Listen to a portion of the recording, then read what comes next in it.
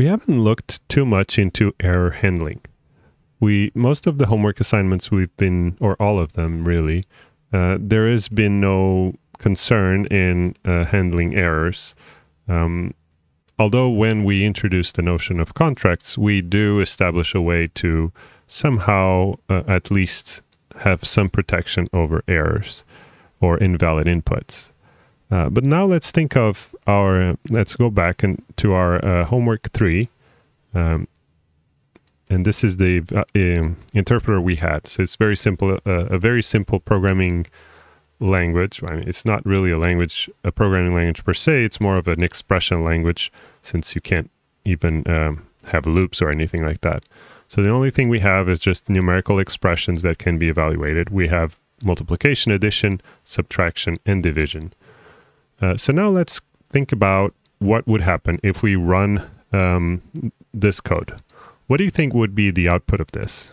Try to answer this question. Maybe pause the video, and when you're done, please resume it. And there's no better way to figure this out than by running it, right? So if you go ahead and let me make sure everything is commented out. Yes, if I run this, I'll get an error that says unknown expression. And the reason I get this error is because I have this else case here. So one way I could fix this bug is by adding contracts. So I could do add contract, and I could say, well, this thing has to be, an EXP has to be an R expression, and it must return a number, right? Now if we run it, we get a contract violation, which is a more obvious error. It's expecting an R expression, and I'm giving it a 10, so that's not good, and that's why we get the error. So here is very clear the boundaries of the error. The reason that I'm getting it is because the caller is not following the contract, and the contract is that the input should be an R expression, not just any number, but it has to be, if it's a number, it needs to be wrapped like so. So second example should pass flawlessly. Okay, and I do get that it is a number, so I can even do require rec unit, and I can confirm my assumptions by doing check equal, saying that this should return 10.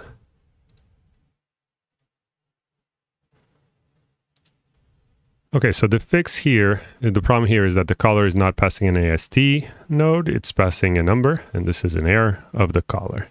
So let's look at this example, right? Now the input is indeed an expression, and if we try to run it, this should be the second expression. What we have is 1 divided by 0. Let's see what happens here. And if I run it, I get a division by error, by 0 error. So this is an internal error of the code.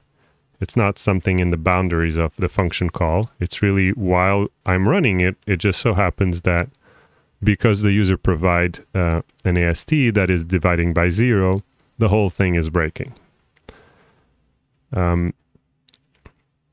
So the question may be, is this a user error or is this an implementation error? It really depends on how you think about this particular error. So does the error mean that it's, it's something that the user is not meeting, it's not meeting the contract, or is this an implementation error that the interpreter should be looking ahead and say, hey, you threw this error, I want to wrap it. Because you might want to be very careful when you just simply let the program crash. Like in this case, the user has an error, an expression that is not defined, and by just throwing it out there, you're sharing a bit of the implementation details of your code. So you usually, when you have these kinds of errors, you want to protect them and somehow give them a user cleanup so that the mistake becomes a bit more obvious. In this case, we know that it's a division by 0, but maybe it would be nice to know what is causing that division by 0. So in this case, implementation errors should be loud. So if this is an error on our part, we should be able to find them during testing. And that's why, for instance, the contracts are nice and all that. So yeah, in the end, if we assume that this is an implementation error, we need to somehow notify the user of the error and hide our implementation details. So how can we do this? Well, one way we can have a way to return that whenever something is going to be a division by 0, you proactively act upon it and return something else. So we could implement a safe division that returns a special value and lets the user know when that value is not valid, right? So in true Racket tradition, we could just return a false. So let's try to do that. So one way is by implementing a safe division. So let's do that. Okay, I'm going to write it here. Safe division takes x by x. So if y is 0, then I return false. Otherwise, I just do the division as is. Now I have to change my built-in to return, instead of the division, I want to return safe div. Okay, so now let's see what happens when I run my code. Oh, now something interesting happens. It's saying that my implementation broke my reval XP broke its own contract. So here I'm saying it's expecting a number, but instead it got a false. Okay, so we kind of need to change the interface to become a bit more expressive. So we want to say it either returns number or false. So let's say that. Okay, and now indeed, because the expression is invalid, we now have a false. And this is nicer. In a way, we can let the user know whenever there's a division by 0, the evaluated value is going to be false. Okay, so let's see. So we should be happy with this. I wonder if this is enough, though. Let's think about this case. Let's see where it is. There, here it is.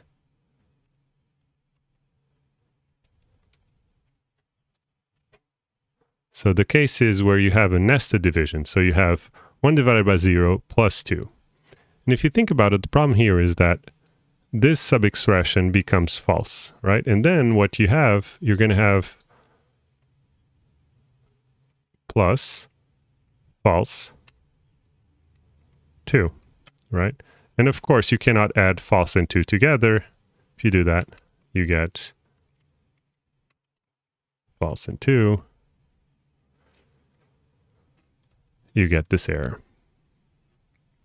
Actually, let me do a check equal. Can make sure that the thing above is correct.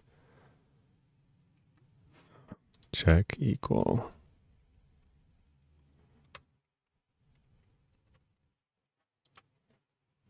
Okay, just fixing the test case. Okay, now here what I get if I call false and 2 together, it's saying that I didn't use the addition correctly. So it's expecting a number and I give it false. So this is not fine. Let's see if that's what happens when I run this. Yes, and indeed that's what it happens. You see, that's what happens. You see a plus expecting a number and I gave it a false. And the reason is because of this evaluation, right? So we haven't handled that. So let's try to fix it. The problem happens here because recursively the first parameter, this is going to be evaluated to plus, right, this whole thing. So let's say that this becomes a plus and this becomes false, right? And then this becomes 2.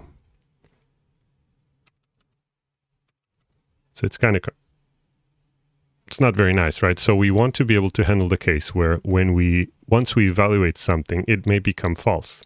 And if that's the case, maybe we want to handle that erroneous case directly. So let's see how we could do this. Well, we could add a conditional, right?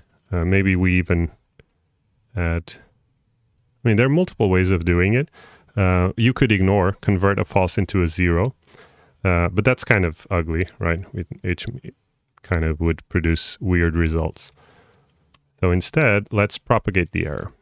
So define left-hand side to be this. Let's define the right-hand side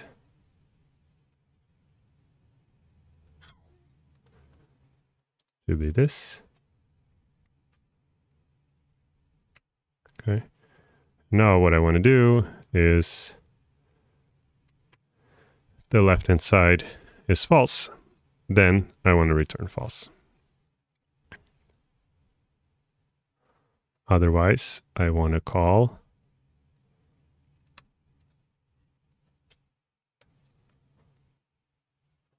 left-hand side, right-hand side. Some parentheses missing.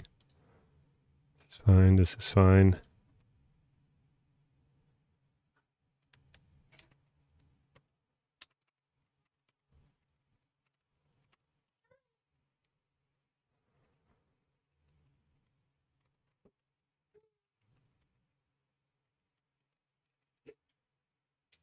Oops.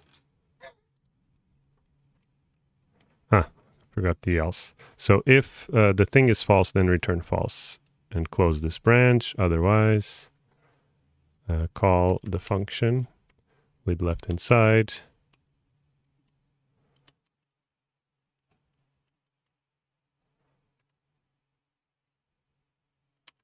And right-hand side. Now I want to close this conditional. I want to align this. And I also want to close this branch. So now let's see if this works. Great, it works. So this is, we handled this first case, but you could also have an error on the left-hand side, right? So we could potentially do the same conditional, or we could even do a flat thing, but you'll see why. I would just want to repeat the pattern. So another thing we could do is now we want to check if the right-hand side is false. And if the right-hand side is false, I want to terminate.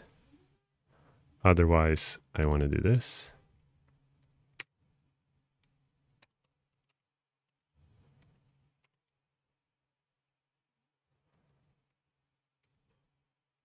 Okay. And now I can handle the case where both the left-hand side or the right-hand side could have a division by 0. And I can confirm this by flipping around this parameter, right? So if I move this and I reverse its order, right now I have 2 divided by 1 divided by 0, and I should still see a false, and I do see a false. So that's great.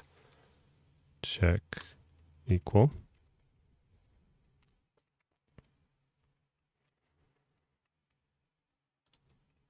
Can confirm that my fix is done. No changes. And this is basically what you'll see here. So what we could do is we take the first argument, and then we check if the first argument is false. And if it is, we just return false. Otherwise, we take the second argument and we evaluate it. We check if that is false. And if it's false, we return that. And finally, we compute the whole thing. But you might even have an error in your function. So if you want to, you could even generalize this. Because if a function is not defined, you could also return false here.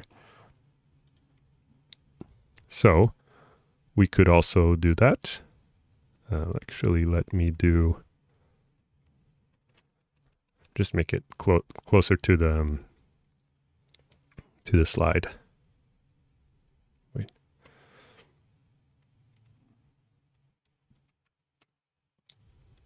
Okay, now here I want to do a cond. So if the function is false, then return false. Otherwise, do all this.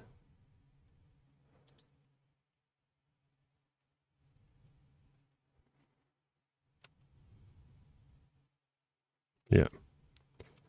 And then close this conditional, and then close this branch. Okay. And now we can try evaluating modulo. If we evaluate modulo, now it should return false as well, so it's not crashing.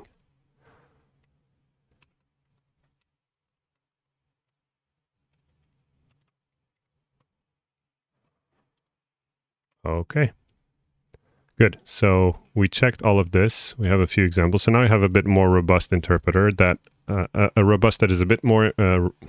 interpreter that is a bit more robust, and it can handle a case where the function is not is unknown. It can also graciously handle the case where the left-hand side evaluation returns false and the right-hand side evaluation returns false. And finally, only when everything is ready, you want to return this. But as you may quickly see, this is horrible to look at, right? Very ugly. And that is usually the case when you're doing error tracking manually, right? So what it would be nice perhaps to have is either some kind of exception or a nicer, higher order way of reasoning about erroneous behavior. So let's try to design an error handling API in our next video.